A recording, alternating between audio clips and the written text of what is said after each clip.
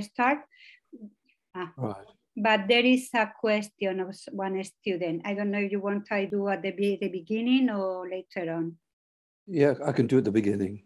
Okay, then you give me the question now. Yes, the question. No. But I tell you the question, but I will translate later into for the Spanish. Yeah. The question is about one man that he says, is just enough with accumulation of merits? That's all. What? Yeah, what's the question? He said that literally, he said, I don't know, it was in relation with something you said, but he said, merits are a necessary condition, but is it enough with just accumulation of merits? I mean, I can ask him in relation to what he's asking the question. It's in relation to generating the mind of bodhicitta. Right. ¿Tú has leído la pregunta, Steve? No, porque la tiene Paloma por ahí. Yeah. Oh, I think I've got it. Yeah. I think it's, yeah. Okay.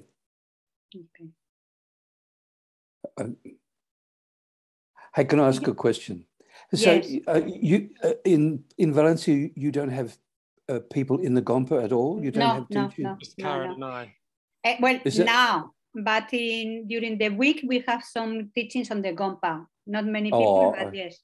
But this weekend, no. No, okay. Right. Are they still having retreats at Ursaling? Yeah, solitary retreats. No, group retreats. No, no group retreats at the moment. Time to time, in summer they did a little bit, but maybe one, but now there is no. Because of COVID. We're in the middle of the Omicron. Yes, because of COVID. Yeah. Yeah, so are we here, but not like you are. Well, but it's starting to get quite bad here as well. Or it has got quite bad. Yeah.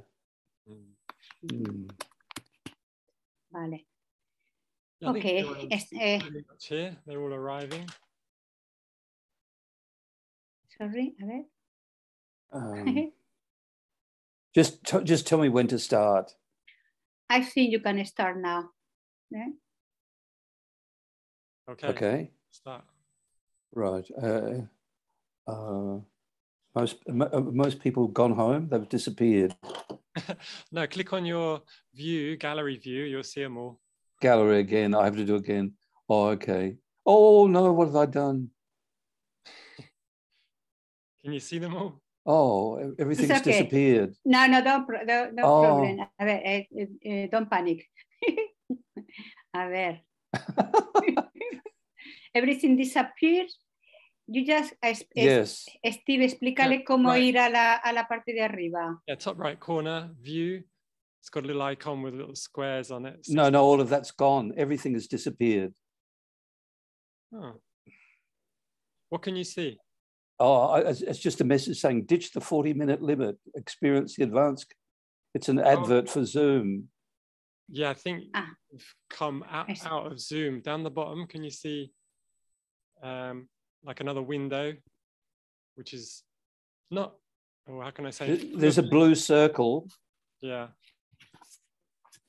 Steve, maybe, no. Don't worry, don't panic. Steve, si quieres consulto con Paloma, pero quizás, maybe it's okay go out from Zoom and come back. Maybe, I'm not sure. On your desktop at the bottom, the toolbar. Es que puede que esté arriba, Steve. Click on the Zoom icon, like a blue square with a white camera icon in the middle. No, that's not here. Not here. I think, Steve, I think the best is you go out and come back. I'll just talk because I can't see anybody. Yeah, I'll just start. Okay, sorry about that, everyone. No problem. Okay. All right.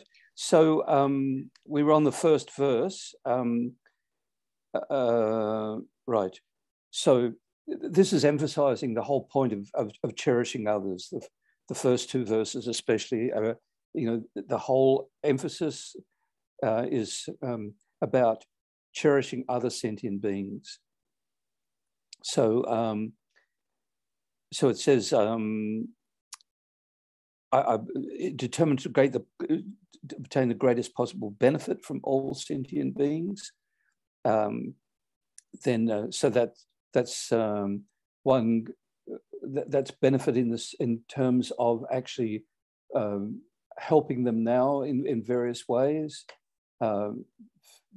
mentally, physically, in every possible way. So there's that, but there's also, as I said, the idea of getting benefit from sentient beings in the sense of accumulating by practicing in relation to sentient beings. One accumulates merit, and one wants that merit. One is wanting that merit with the bodhicitta motivation in order to be able to. One needs this accumulation of merit in order to gain the realizations that bring about enlightenment. And I think there was a question from someone whether just the accumulation of merit was enough. So in the teachings, it says to achieve enlightenment, you need to complete the two accumulations, the accumulation of merit and the accumulation of wisdom. But one shouldn't take that literally, that you just have the merit and that brings about enlightenment. It's you need that merit in order to gain all the realizations. Just merit itself, it won't bring enlightenment. You need that. You need it to empower the mind to gain the realizations, and the realizations come from meditating on such things as loving kindness, developing loving kindness, compassion, understanding impermanence, patience, etc. All these things. It's developing those mental states that brings about enlightenment, and one develops those by meditating on them. But for the meditations to be successful, one needs to purify the mind and accumulate, have merit. Right. I think that's all I can say about that. I hope that makes it a little bit clearer. Anyway, going back to the first verse, so it goes on to say, sentient beings are more precious than a wish-fulfilling jewel. So this is something that we need to try to practice, develop that mind, because we tend to see, as ordinary beings, we tend to see sentient beings as either friend, enemy, or stranger, a human, animal. That's about all we as human beings ordinary human beings can see. So we have this very impure view, this very worldly, self-centered self-cherishing point of view. But what we can try to train the mind to see is each sentient being as more precious than a wish-fulfilling jewel. So a wish-fulfilling jewel doesn't really relate very much to our modern mind. This is a Buddhist myth about this jewel that comes from the depths of the ocean. When you find it and treat it in a particular way, it will bring any worldly wish you want, right? So it's pretty wonderful. But the point is, it can only bring worldly wishes, but it can't bring spiritual wishes. Whereas relating to sentient beings properly, from a Dharma point of view, practicing the 6 perfections on sentient beings, that can bring about enlightenment. Lama Zopa Rinpoche, when he gave the commentary that I received on these 8 verses, made the point that even if you possessed a mountain as big as Mount Meru, a mountain of diamonds and other precious jewels,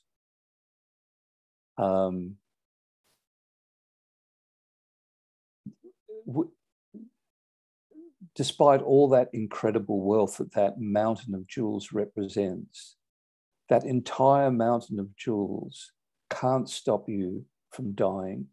It can't stop you falling into the lower realms.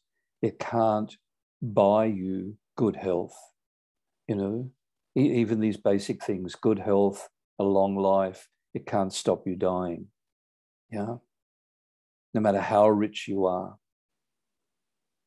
Whereas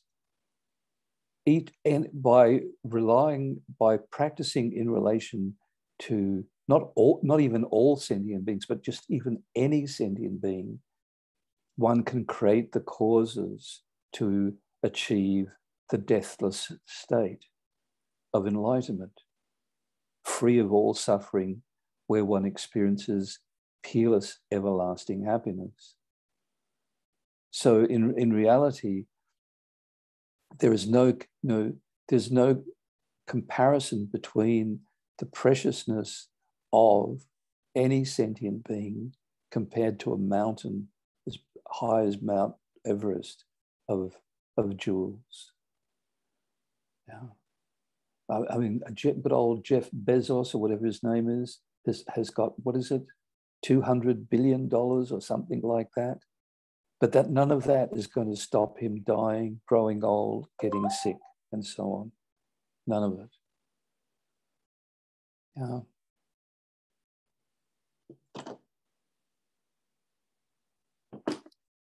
But as I said, as Rinpoche says, by relating to not a combination of all sentient beings, but just practicing properly with any sentient being, one can accumulate so much merit that is the basis for liberation and enlightenment.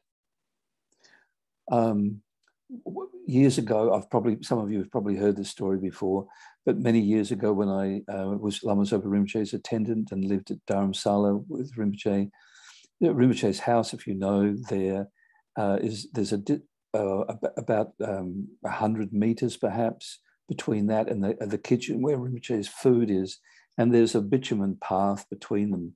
One day I was standing on that path talking to a friend, and Lama Zopa Rinpoche came up to us and started talking to us. And as Rinpoche was talking, he looked down and there was this tiny worm crossing the path, you know, and it was like, you know, it lays this kind of slime underneath it, which it slides along very, very slowly from one side of the path to the other. And sort of Rinpoche gave myself and this other person this long teaching about, I can't remember how long it lasted, and I'm very sorry to say I don't remember the details, but it was wonderful at the time, pointing out how by practicing the 6 perfections with this slug, one could achieve enlightenment. Yeah. One can't do that with a mountain of jewels. Yeah. So quite realistically, not just being some kind of airy-fairy, nice analogy, but in reality, every sentient being is more precious than a wish-fulfilling jewel, than a mountain of jewels. Yeah. This is what we need to understand. And not just nice sentient beings, not just our family, not just our friends and good people or strangers, but even the terrible sentient beings.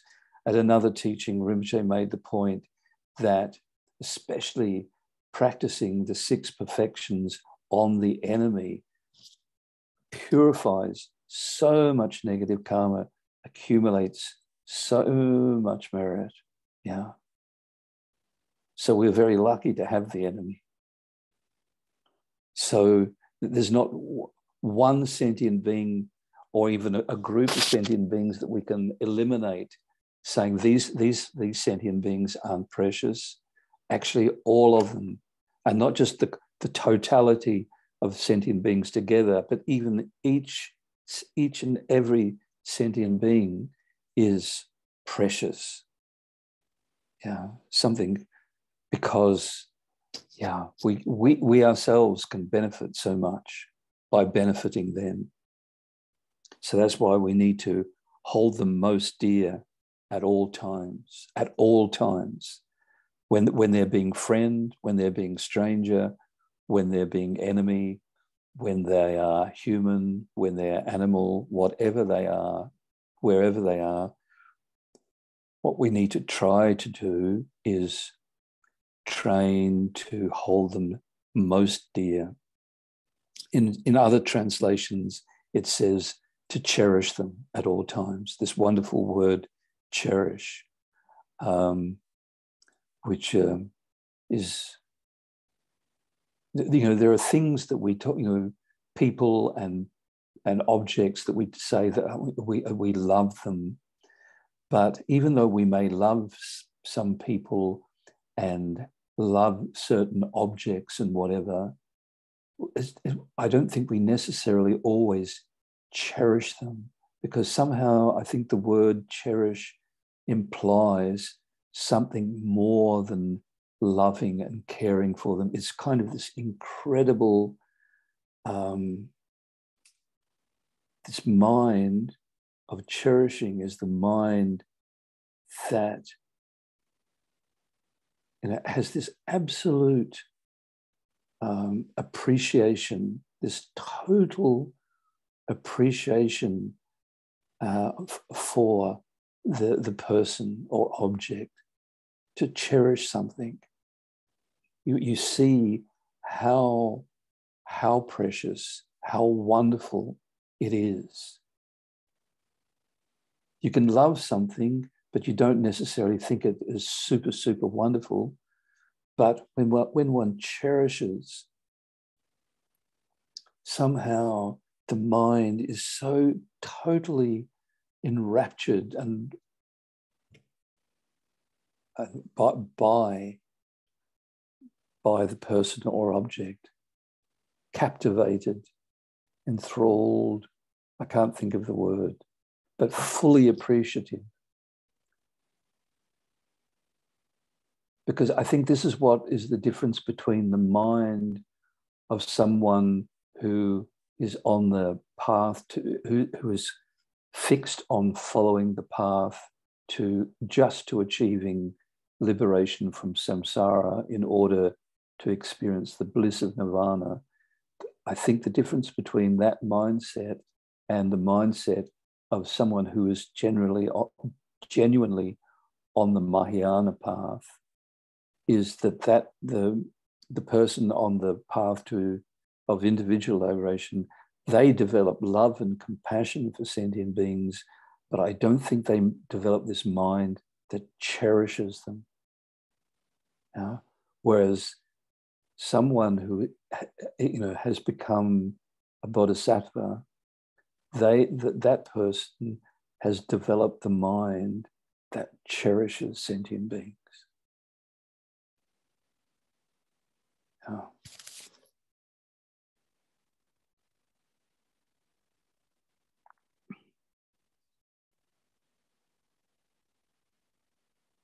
So as I was saying earlier on, if we're honest, at our level now, we can't do that.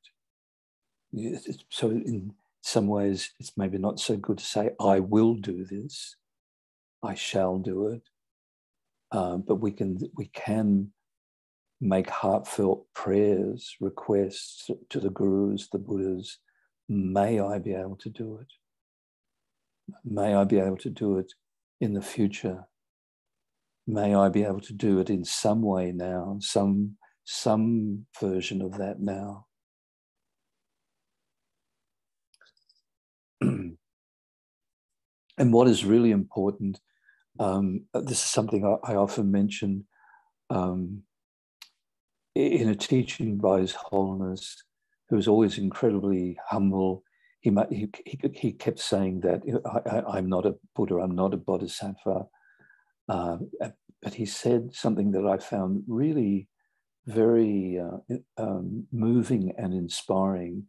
He said, but what I can say very honestly is that I have a deep, although I'm not a bodhisattva, what I can say honestly is that I have a deep admiration for the Bodhisattva way of life, for bodhicitta. And this is what at least we need to develop. We need to develop this deep admiration for wanting to practice, to be like Langri Tampa, who could commit themselves to saying, I will do this at all times. I will always cherish every sentient being as more precious than a wish-fulfilling jewel. Yeah. Because from developing that deep admiration comes the energy to practice, to do the practices that will lead to developing that mindset. So in the commentaries that have been written about, for example, Chöden Rinpoche, there is a commentary on the 8 verses by Chöden Rinpoche, and in that commentary, he makes the point that if one's meditating on the 8 verses, at the end of each verse, one should make a very strong, heartfelt request to the Guru Buddha, visualizing the Guru on the crown of your head, and make a really strong, heartfelt request for one's mind to be free of all the obstacles to being able to do that. So in this case, all the obstacles prevent one seeing each sentient being as more precious than a wish-fulfilling jewel and holding them dear at all times. So one can think of general obstacles that exist, but also very specific personal obstacles that one may find in trying to do this. So you make that request, you imagine this light and nectar comes from the Guru down into you, eliminating those obstacles, and then so white light and nectar eliminating, and then golden light and nectar blessing one's mind to be able to actually hold sentient beings most dear at all times, to be able to cherish them at all times, see them as incredibly precious in their own right. They're unbelievable. Just their mere existence is incredibly precious. You know, in the teachings about developing the mind of equalizing oneself with others, which of course is a vital thing, a component of developing real love and compassion for others, is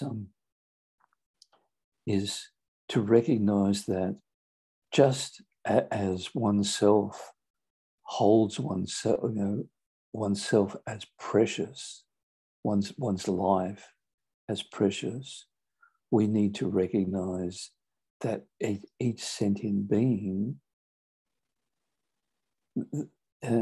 has that same experience, that their own life is precious. And understanding that, we can then appreciate that just as my life is precious to me, every life is precious.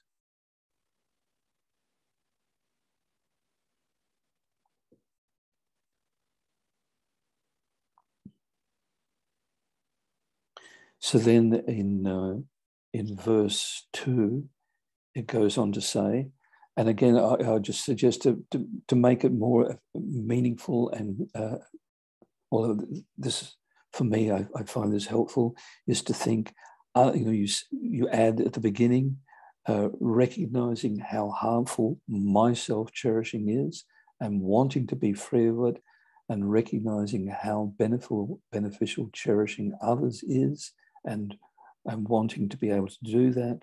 Then, when in the company of others, I shall always consider myself the lowest of all, and from the depths of my heart, hold others dear and supreme.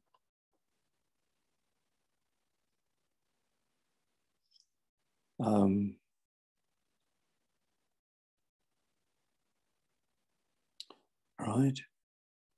So when I was in America once, one Western teacher there made the point that he often came across people really upset by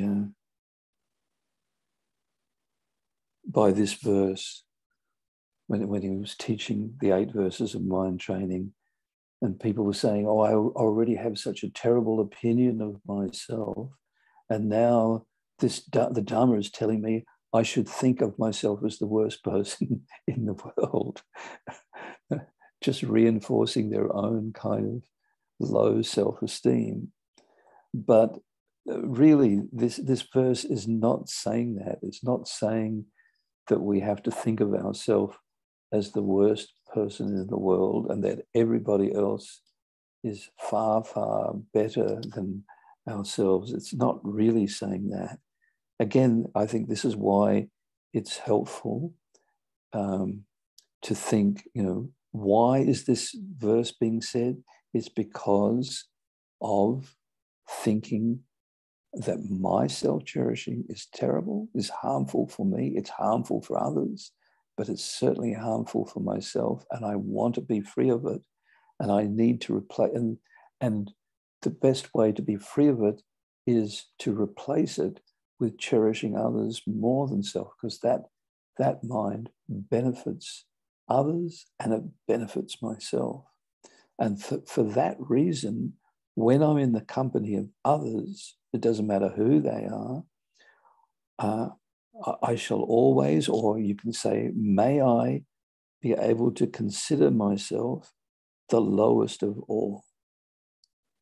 That, in other words, just simply to put the benefit of others first, their needs first, not because I'm the worst person, but just simply because I cherish, like the first verse was all about cherishing sentient beings, seeing each and every one of them as incredibly precious. So therefore, I want them to benefit, to be to receive all whatever good things are available, to help them. They should be protected from suffering more than myself. Not because I deserve to suffer more or something like that, but just because I cherish these beings. Just like a mother wants her child to experience happiness no matter what, and to be free of suffering no matter what, even if it involves a lot of suffering for the mother. The mother will do that in order for her child to be happy and to be free of suffering. The mother doesn't suffer because she thinks I'm terrible. She suffers, or is willing to suffer, or willing to not experience some particular pleasure, happiness, whatever, because her thought is on her precious child. Yeah.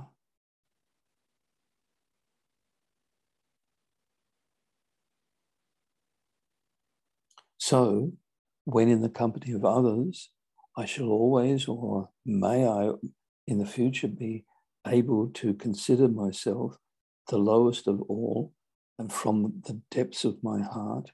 And so this, in other words, with incredible sincerity, hold others dear and supreme. That's what the perfect mother, not every mother is perfect, but when a mother has unconditional love for her child, then the child is dear and supreme for them. The mother doesn't put herself down. She just puts the child up. So that's what we can try to do.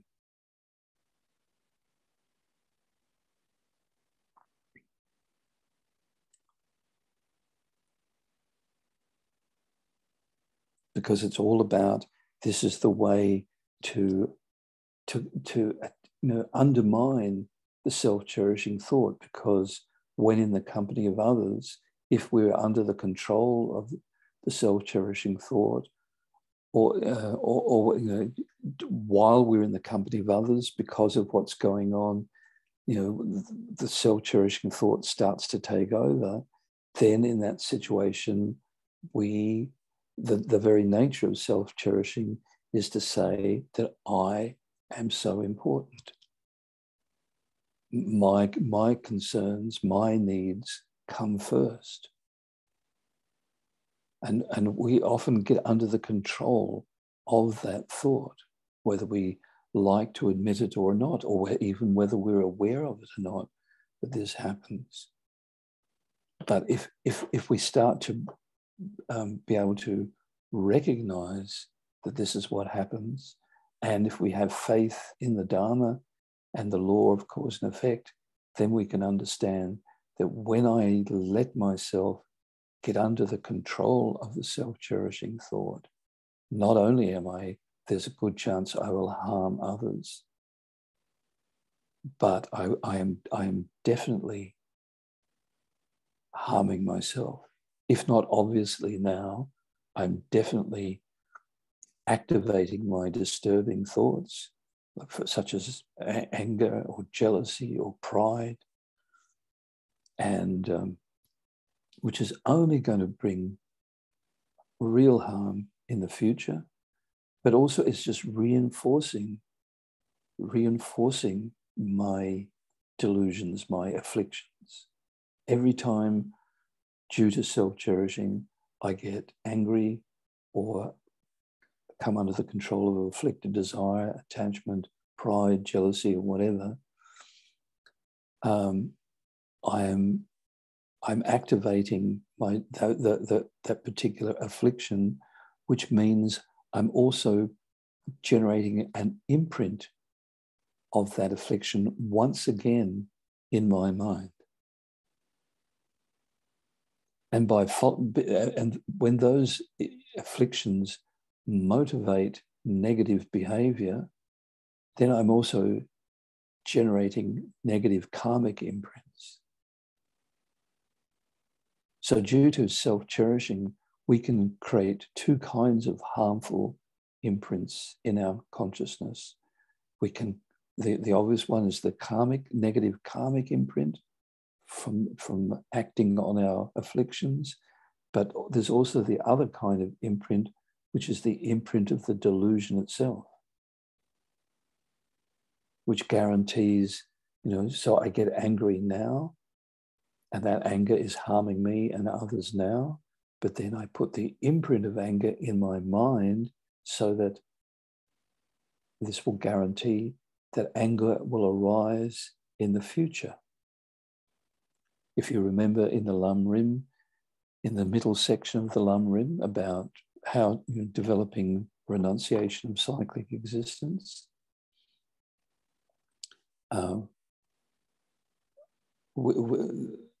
that mind renouncing cyclic existence comes from recognizing our suffering, and that our suffering comes from our afflictions and how our afflictions operate.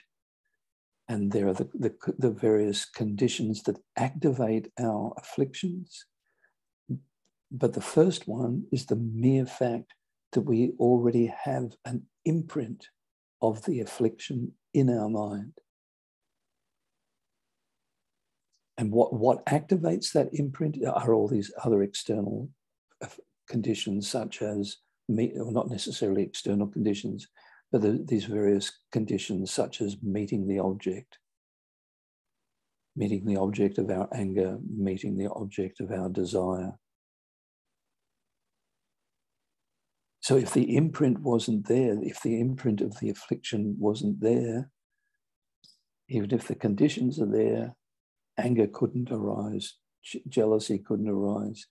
But by following the self-cherishing thought now, we guarantee we've got these imprints re-established in our mind.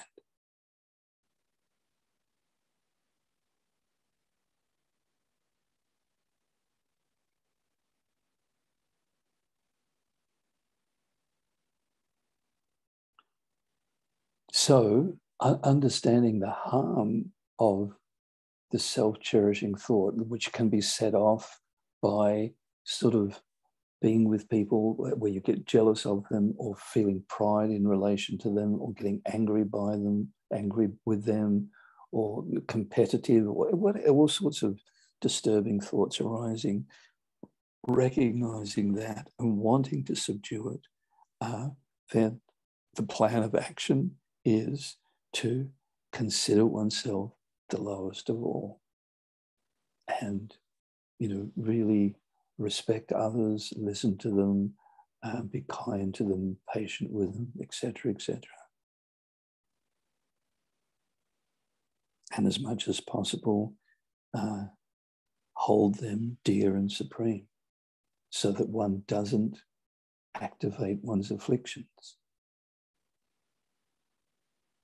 If you're holding someone dear and supreme, genuinely in your heart, you see them as something wonderful, worthy, and so on, then you're not going to, even though they are, you see them as supreme, there isn't jealousy, pride.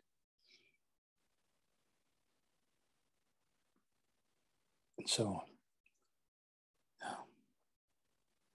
So it's all a method to, at the very least, try to undercut our tendency to self-cherishing, and to practice cherishing others, and cherishing others more than self.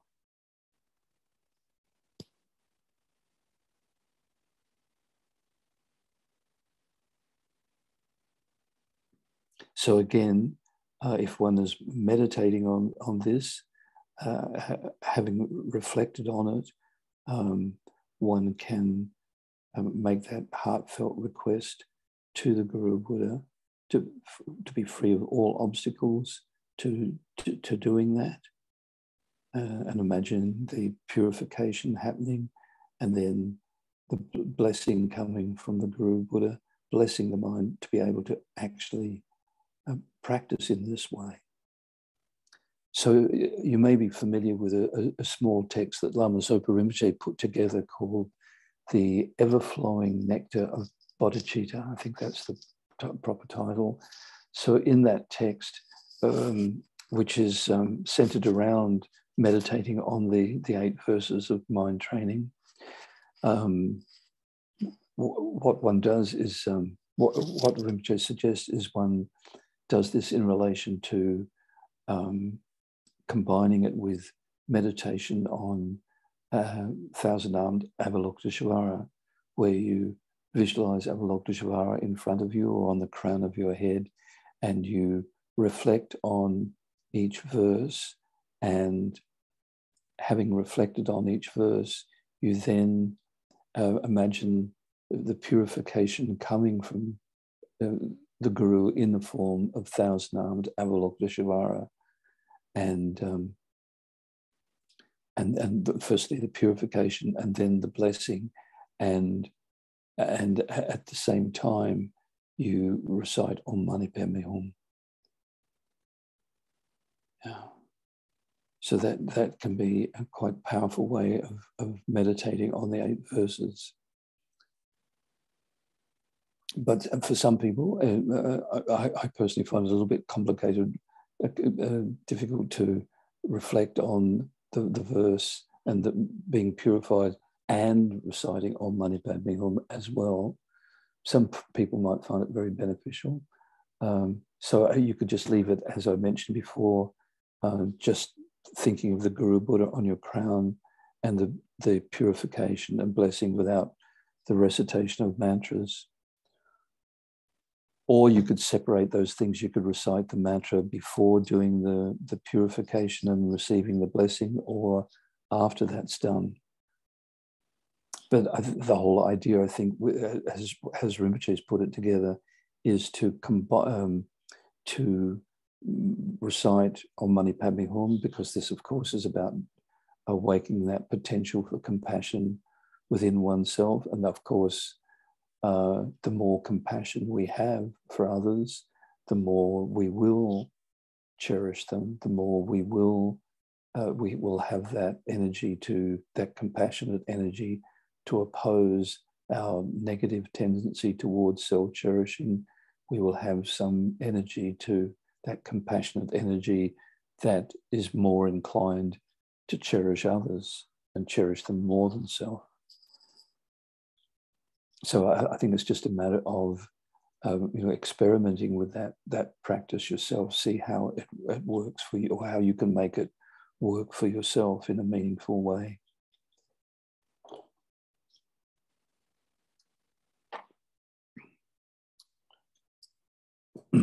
So then the third verse is really incredibly important. This is one of the absolutely essential practices for all Dharma people, whether they are following the path, wanting to follow the individual vehicle path to achieving a liberation for the sake of experiencing nirvana, or one wants to follow the Mahayana tradition and to be able to follow the Mahayana path, follow the Bodhisattva way of life.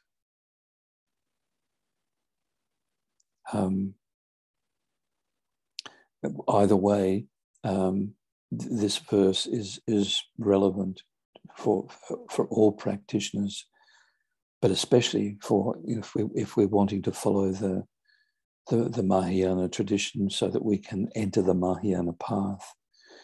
So from that point of view, again, we can think, recognizing my own self-cherishing and how harmful it is, and how it's kept me trapped in cyclic existence during beginningless time. And if I don't eliminate it, it will keep me trapped in cyclic existence forever. Understanding that, and understanding how beneficial cherishing others is, and wanting to be able to do that, then because of those two things, I will be vigilant, and the moment a delusion appears in my mind, endangering myself and others, I shall confront and avert it without delay. So this is all about, of course, the practice of mindfulness, that we need to be really mindful of what is going on in our mind, whether our mind is in a positive state, a virtuous state, a neutral state, whether, and especially in this context,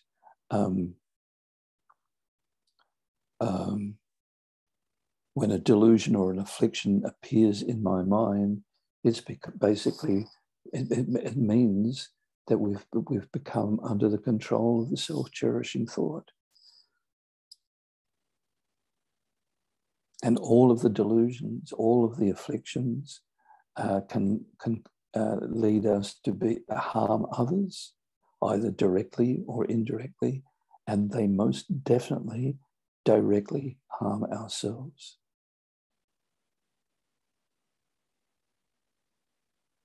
The harm from the affliction may not be obvious in this life, especially if we are under the control, strongly under the control of the self-cherishing thought. When we're under the control of attachment, that may not appear to our worldly mind to be, bringing any harm, but it will definitely, the effect of that, the imprint from that, is definitely going to bring great harm in the future.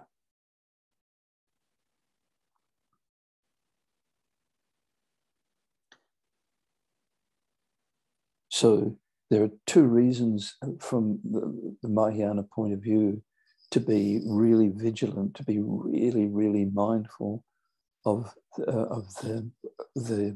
to check whether the self-cherishing thought is arising, whether the particular disturbing thoughts are arising, because on the one hand, these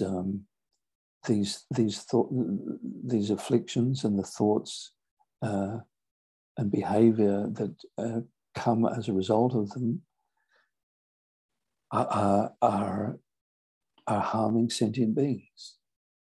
It's the very thing that if we're trying to follow the Bodhisattva way of life, we want to avoid. The whole idea is to benefit sentient beings in every conceivable way, not to cause them harm.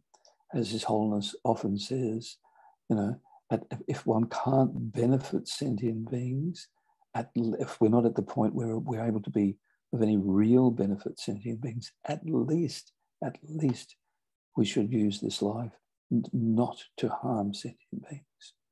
Yeah. So to do that, we have to be, really mindful. We have to practice this mindfulness of being able to know whether our mind is in a virtuous state or a non-virtuous state. Be able to recognize the delusions, the afflictions as afflictions. Because the amazing thing is that, especially due to self-cherishing, our afflictions can arise in our mind. They may be extremely obvious to other people, but not to us, not to ourselves.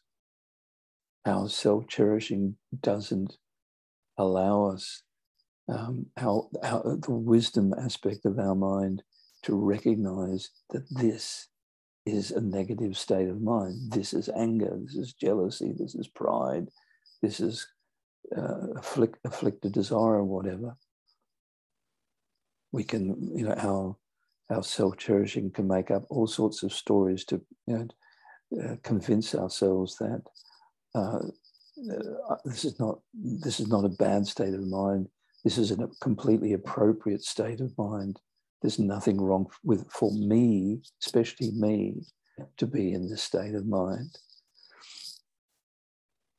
So, whereas mindfulness is that Buddhist mindfulness, the real meaning of mindfulness is that awareness that knows whether the mind is in a virtuous or non-virtuous state, whether it's meaningful or meaningless, skillful or unskillful.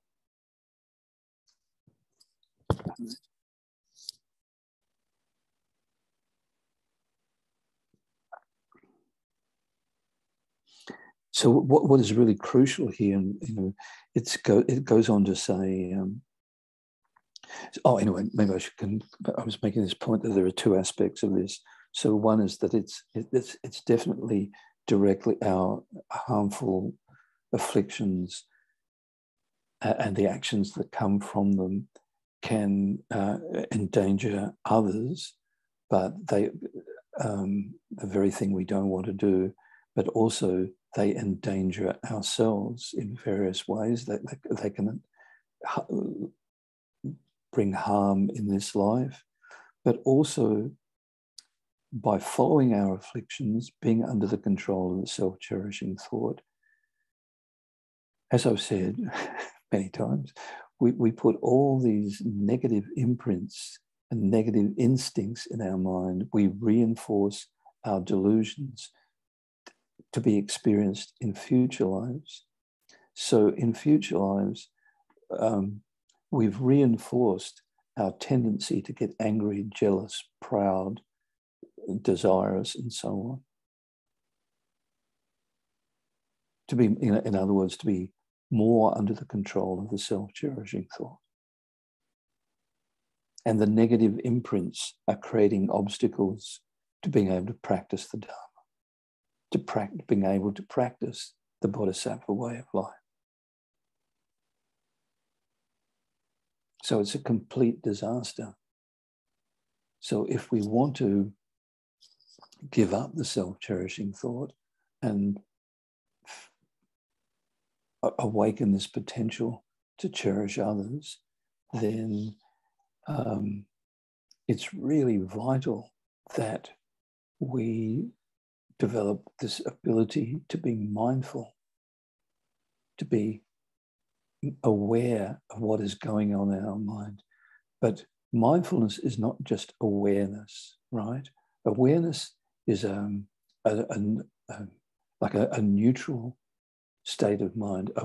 Mindfulness is a Buddhist mindfulness, and of course, anyway, Buddhist mindfulness is talking about a virtuous mind. It's an awareness that knows. It is this virtuous mind that is concerned about recognizing whether the mind is in a good state or a bad state, virtuous or non-virtuous state. Yeah. And mindfulness has that connotation of remembering. So to be mindful, you have to remember what is virtuous, what is non-virtuous. And to be strongly mindful, you need to remember how harmful the non-virtuous states are, how beneficial the virtuous states are for oneself and others now and in the future.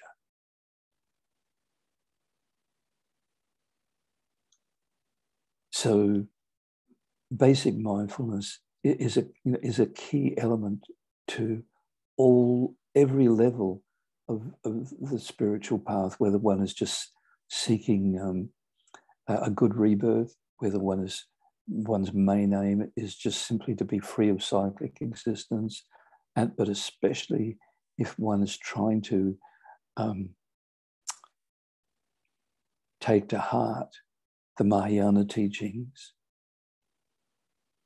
then the key element is gaining some mastery of the mind, of being able to subdue, not repress, but subdue the disturbing thoughts, to give that space for our positive mental qualities, which are the true aspect of our mind, to manifest, and it's that true aspect of our mind that can cherish others more than self.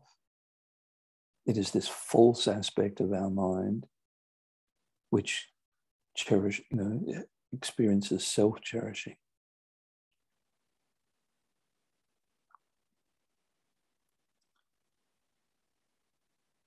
So what is really key in the point in this verse also is where it says, realizing how the delusions endanger myself and others, I shall confront and avert it without delay. So the first thing, the key thing is that, well, maybe two key things, is that one has to confront the affliction. In other words, we have to be willing, courageous enough, wise enough, courageous enough to admit this is an affliction. Yeah? This is a disturbing thought, or this is self-cherishing. We have to confront it, not let it go or pretend it's something else, or pretend it's not that bad. Yeah, maybe I'm a little bit angry, but I'm not that angry, and I'm not as angry as other people get. And anyway, I'm kind of justified to be angry in this situation. We have to confront the affliction, admit what it is and how that it is harmful. Yeah, we have to confront it, face up to it. And we have to face up to it the moment it appears. Or in other words, the sooner it appears, the better, because if we leave it too long, then the affliction just gets so strong, it takes over the mind. What happens when disturbing thoughts arise, then we identify with those thoughts. before anger arises, we might be in a peaceful state. So there is a peace. There is a peaceful I. I am at peace. There's a happy, peaceful I. But as soon as anger arises in the mind, that peaceful I doesn't exist anymore. Now there's an angry I. We have completely identified with that anger. Yeah. And once we do that, it's so much more difficult to be able to let go of it. But if we can identify the affliction as an affliction, very, as soon as it arises, then it's much easier, and we remember how harmful the affliction is, because we've practiced the Lam, we've meditated on the disturbing thoughts of how harmful they are. Then, and we remember all that, then it becomes, it's easier to let go of it.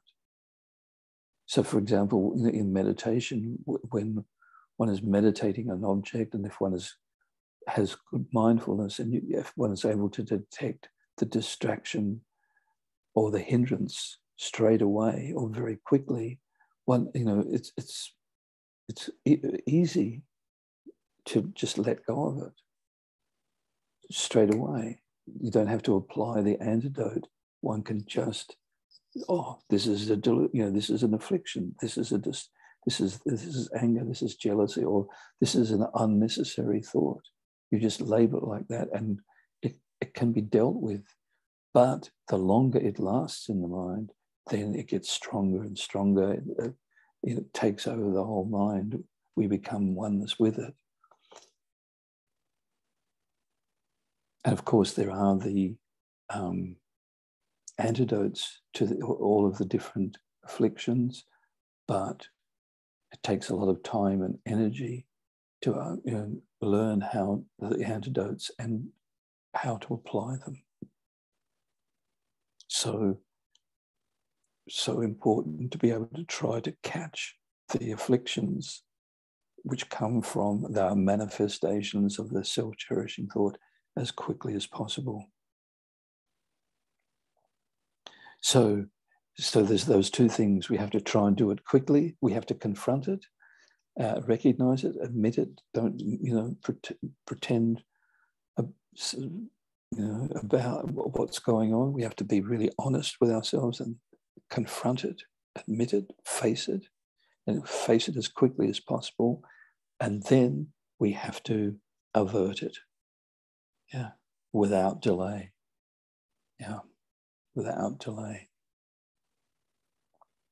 So that means, as I said, like if one in meditation, just by labeling something as, this is thought, or this is anger, or this is that, just that, if we catch it quickly, can be enough. If it's not, if the affliction, the hindrance in the mind has got stronger, then we need to try to apply the appropriate antidote.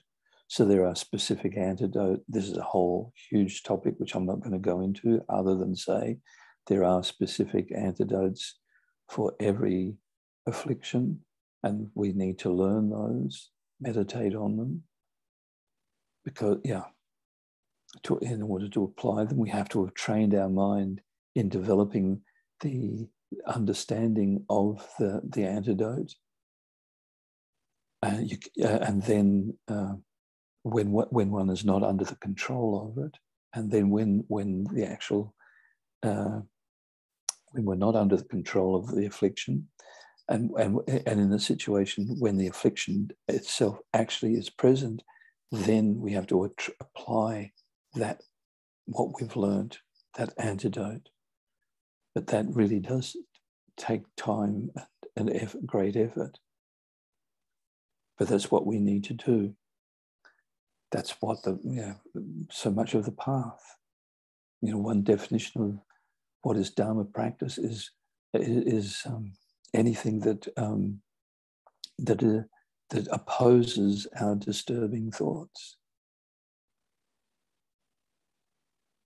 So we have to try and do that. And of course, the more we train in meditation to be mindful and also practice introspection, is where introspection is that mental factor that, in combination with mindfulness, acts to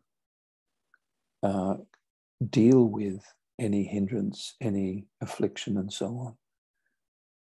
So the more we learn to do that in meditation, out of meditation in our daily life, which of course is most of our time, but the more we've trained our mind in working with our mind in meditation, the more we will have some ability to be more mindful in daily life and to be able to catch the disturbing thoughts, the self-cherishing, countless manifestations, to confront them and avert them.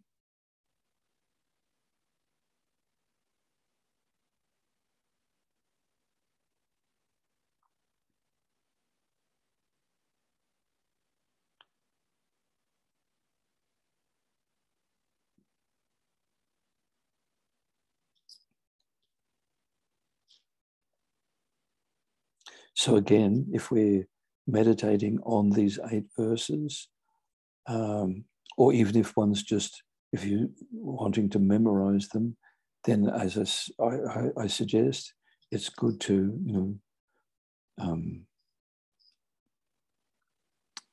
add the point at the beginning, because sometimes we can lose sight of what is the purpose of these verses. These are very difficult things to do. Why am I doing them? Why am I doing them? Is to overcome the self-cherishing thought and to be able to begin to cherish others. That's why we're doing it. And so whether one's meditating on it or just maybe reciting it out loud or whatever, at the end of that verse, each verse, again, think of the Guru Buddha on one's crown and making a heartfelt request to be free of the obstacles, to being mindful and being able to avert and confront and avert without delay the disturbing thoughts. So imagine the mind being purified of the obstacles that prevent one being able to be mindful and so on. And then golden light and nectar coming from the Guru Buddha, blessing the mind to be actually able to do this practice of mindfulness, of confronting and averting immediately the disturbing thoughts, so that one can really get one's self-cherishing under control and give the mind freedom for that ability to cherish others.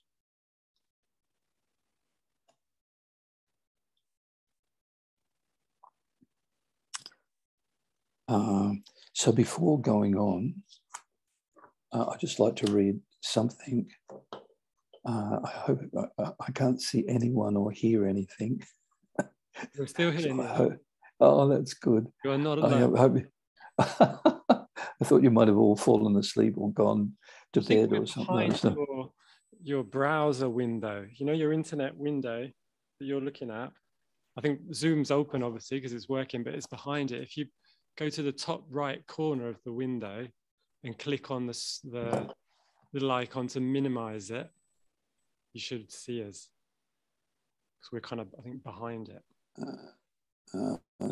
Click on the cross, which is to close. Oh, no, I've lost it. Oh, my gosh. Oh, no, that's back to that. Oh, really? Don't worry. No. Okay. Anyway. Mira, el libro de su santidad. Yes.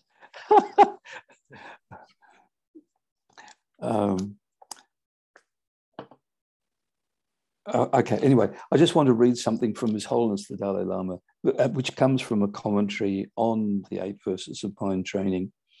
You may be familiar with this little book. It's quite old. I don't know if you've seen this. This is one in English. Yes, we have in Spanish. We have in Spanish that book, but I don't have here now, but it's okay. Right. It's okay. Okay. So he says, at some point, the question comes up, can we really change our attitude?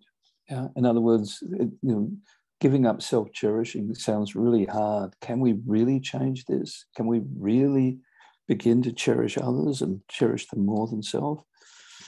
And His Holiness goes on to say, my answer on the basis of my little experience is, without hesitation, yes.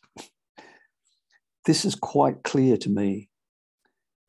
The thing that we call mind is quite peculiar. Sometimes it is very stubborn and very difficult to change. But with continuous effort and with conviction based on reason, our minds are sometimes quite honest. When we really feel that there is some need to change, then our minds can change. Wishing and praying alone will not transform your mind, but with conviction and reason based ultimately on your own experience, you can transform your mind. Time is quite an important factor here, and with time, our mental attitudes can certainly change.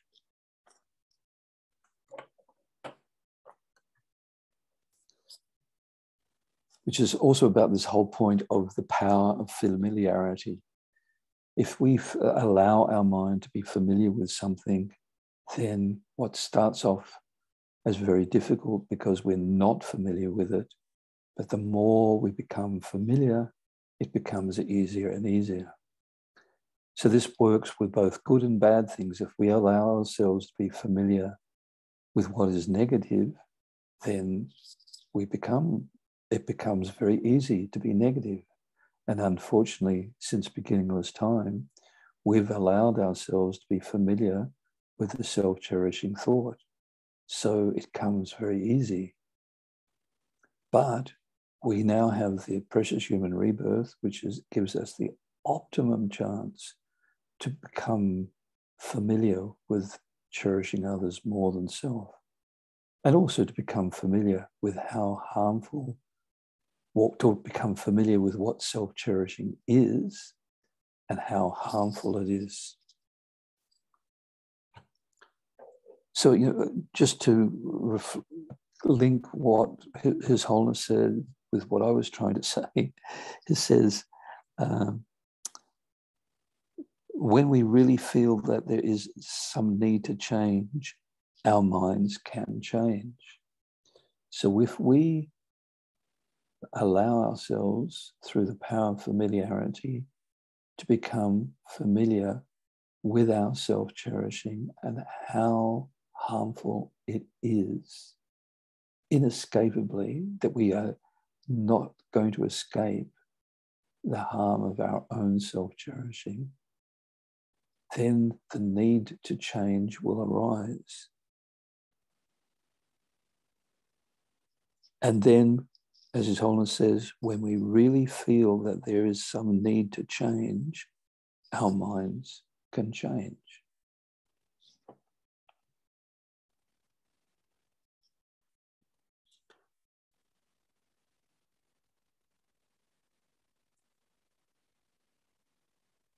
Okay. Any questions? Have we got any questions yet? Anything? Yes, there is one question. One moment, I read. A ver.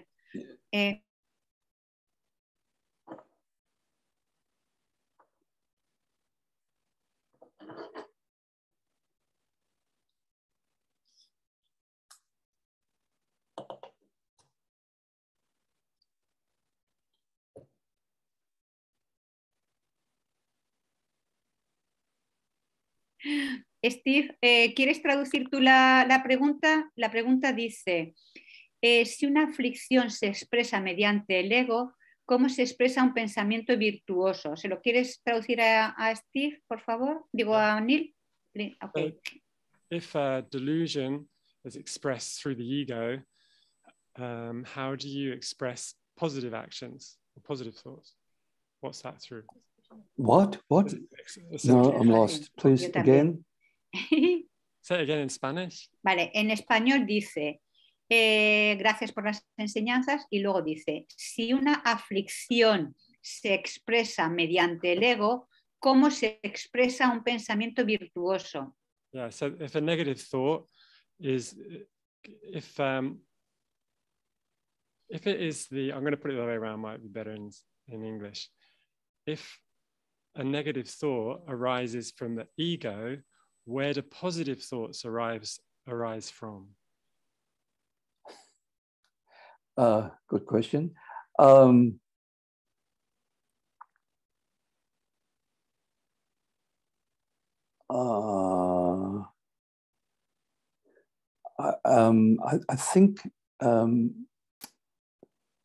think maybe there's a little bit of a misunderstanding there, because it sounds like, you know, we've got a real ego that generates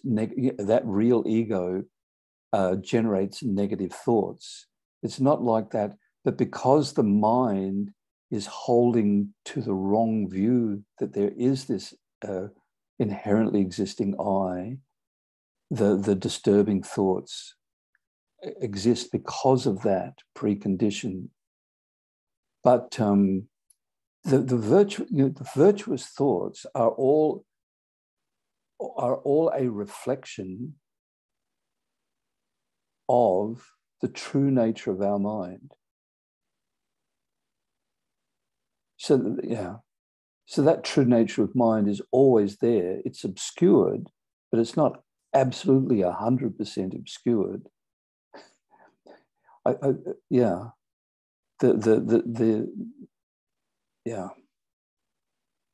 So it's like the sky.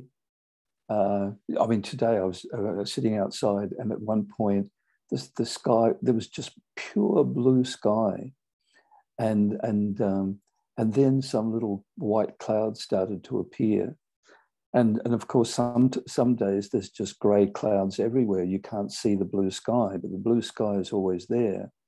So the pure mind is always there, but it's much of the time it's obscured a great deal. But when there's a gap in the clouds, then these good thoughts can pop out. Is that making any sense? Is that any good, Steve? Yeah, it makes a lot of sense. Nice example, thanks. I mean, yeah. Yeah, when that sense of when we're not holding on to the sense of, you know, the sense of I is always there, but we're not grasping onto it heavily all the time. So when that's not happening, there's a chance for these virtuous, you know, wise, compassionate thoughts, feelings to manifest, because that is the mind. You know, the true mind. You know, all of our disturbing thoughts are consciousness, but they are not a true aspect of the mind. That's why they can be removed. If they were, they could never be removed. The mind itself is actually, you know, when ignorance is removed, when all obscurations are removed from the mind, and the mind is able to do the thing it and only the mind can do, which is to know, then the mind will know things exactly correctly as they are. So the mind will only know with love and compassion and wisdom. Because knowing with anger and attachment, these are invalid ways of knowing. They are not true knowledge. They're not true knowing. They're false, distorted ways. When you get rid of all of that, all there is, the mind is only, you could say, it's a cake made up of the ingredients of love, compassion, and wisdom, and all good things. And that energy, which is the mind, the positive thoughts we have now are a feeble expression of that pure mind that they've escaped like through the fog of obscurations. Did that make sense? Yeah, I think you've cleared the fog away a little bit. There's some radiant sun coming through. There's another question here, Neil. Oh, okay. This question goes, could you please explain the concept again a bit about the need to not repress negative thoughts, but to subdue them? Right. Yeah. Or maybe not identify with them, but to eliminate. Yes. Yeah. Difference. Yeah. This is incredibly important. That we all have disturbing thoughts because we all have ignorance, and therefore, on the basis of that, all the disturbing thoughts arise, or we have the potential for them. So just repressing them doesn't help. It actually, because the energy is still there. It's not going away. It's just being squashed, and according to modern psychology, it just manifests in all sorts of neuroses and psychoses and things like that eventually. So it's not beneficial. And what we have to do is we have to deal wisely and compassionately with our afflictions. And so we have to recognize that it's there. We, like I was saying before, not pretend. My experience is that I did this. I think a lot of Buddhists do it. Once you become a Buddhist and you become aware of your own delusions, and the delusions are bad, there's a tendency to think, oh, I'm a Buddhist, I'm not supposed to have delusions or bad delusions. And so there's a tendency to kind of pretend they're not there, or they're not as bad as they are. But we have to recognize, in order to deal with them properly, we have to recognize them, not repress them. And, sometimes it's good enough just to simply, and one has the skill, simply not to identify with it, just see it like a cloud floating through the mind, and it's gone. One can try and, that practice of watching thoughts, where you observe the thoughts but don't get involved with them, you don't identify with them, because as soon as we identify with them, we feed them and give them energy, and they get more powerful. But if one does not identify and feed them, then they're not self-sustaining, they're not getting any energy to feed them, so they fizzle out. But otherwise, we have to try to apply the antidotes rather than repressing.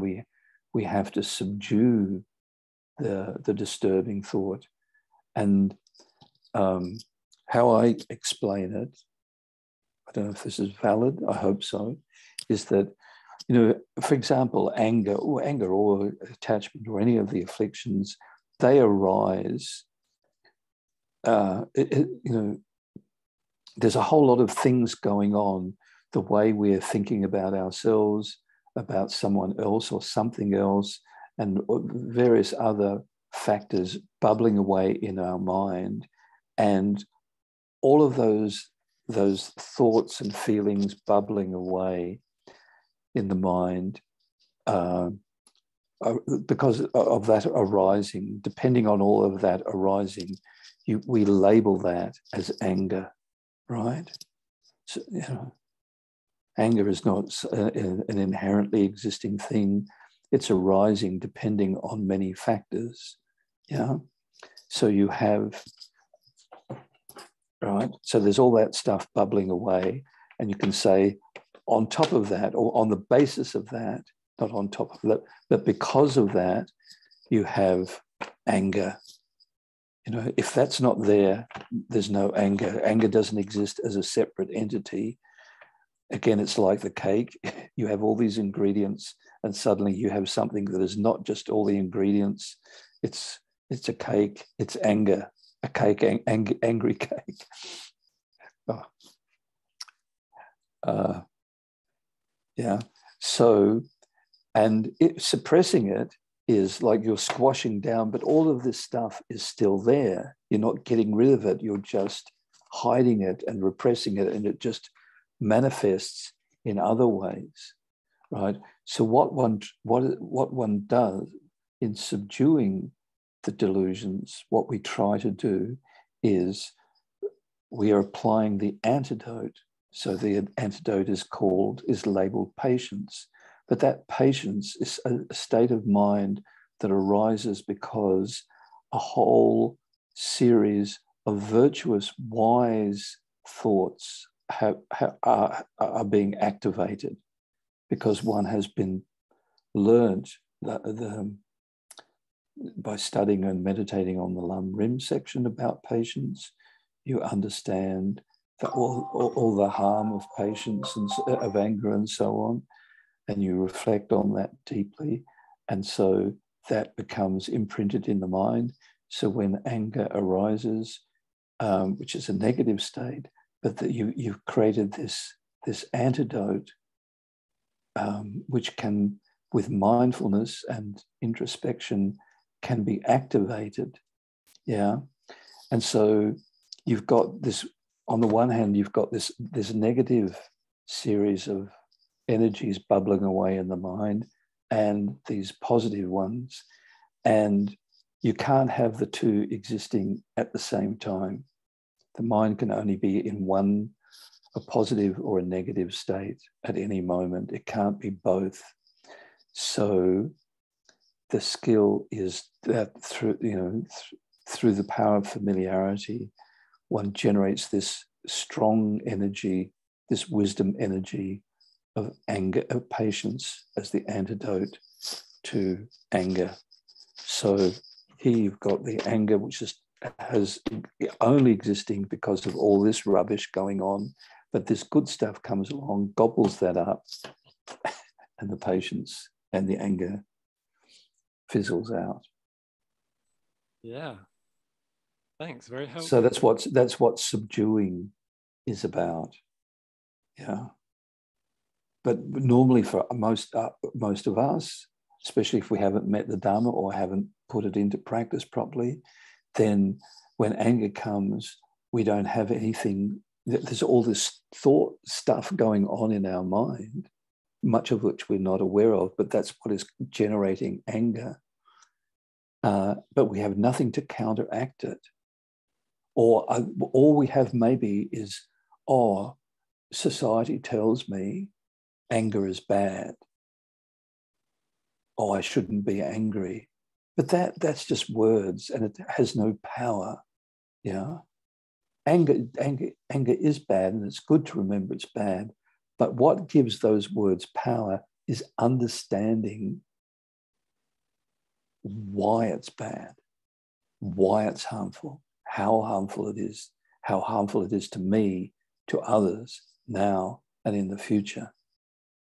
And not just intellectually knowing that, but getting some gut reaction of believing that. And that comes through doing Lam Rim analytical meditation on developing patience or developing the opponent to attachment and so on. Yeah. So, but like I said, I'm not trying to put people off, but we just have to accept that takes time and energy. But that's what our precious human rebirth is about. There are the three great purposes of the precious human rebirth.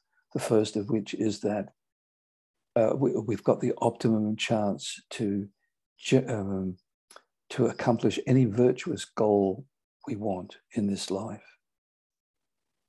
And the main one being to be able to create the causes to ensure we get another good rebirth, especially another precious human rebirth or rebirth in the Pure Land. But also that great purpose, it covers being able to accomplish any virtuous goal, such as learning how to practice patience. We have the optimum chance to do it, or to learn the opponents to all the disturbing thoughts. Because we've met the Dharma that explains it all. We've got teachers who can help us explain, elucidate the teachings. We've got some time to meditate. The only problem is is our own spiritual laziness, that we don't do it. We don't recognize how, I can do that. But it's our spiritual laziness. And where does our spiritual laziness come from? If you don't answer this correctly, you're all fired. The self-cherishing thought. Yes, self-cherishing thought. The self-cherishing thought. Why haven't we got the realization of the precious human rebirth? Because of the self-cherishing thought. On that happy note, I think we have to finish. It's almost time to finish. Well, yeah. Is that okay? Brilliant. Yeah, you really answered that question and a lot more, I think. So yeah, we finish now with your teachings until tomorrow, same time. This afternoon, people have got a revision class with Venerable Paloma. Right. So we can, just do a quick dedication prayer if you like. Yes. We've got 5 minutes, just checking the time. Oh, is there another question, a quick question I could answer other than starting another verse? It's a bit...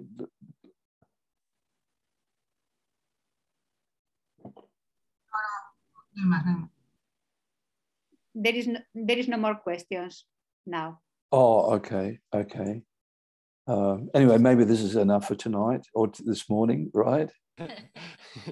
Yeah, this morning for us. Yeah, okay, right. So we can dedicate. So please dedicate the, where are we? Oh, just a minute. Dedicate the merit that due to this merit, may we be able to use this precious human rebirth to overcome the self-cherishing thought and develop the mind that is able to cherish others more than self. And as a result of that, may we be able to quickly achieve enlightenment in order to enlighten all kind suffering mother sentient beings. Gewan diyen yodo dag lama sange drugyurne droa chigyam maluba Dei salagapasho Janjo semjo rimboche Make panange gyochik Kebanyamba mepayang Gane gandu pembasho. And we could also finish with the long life prayers. I'm not sure. Do you do the? Oh, I don't have. We've got His Holiness the Long Life Dalai Lama prayer on the screen at the moment. Ganri. Oh, you use that one. Okay. Ganri rawe korwe shingam dir pendande wa malu jowe Chenre zi wan tenzin gyanzo yi Shambe site bardo tengyo chi. And for Lama Soka Rinpoche, Toso shan jin jangan gyawe tenzin kye pelwe kunzo toborze chosungur wele manto drub pada zoduje gandu shantenjo.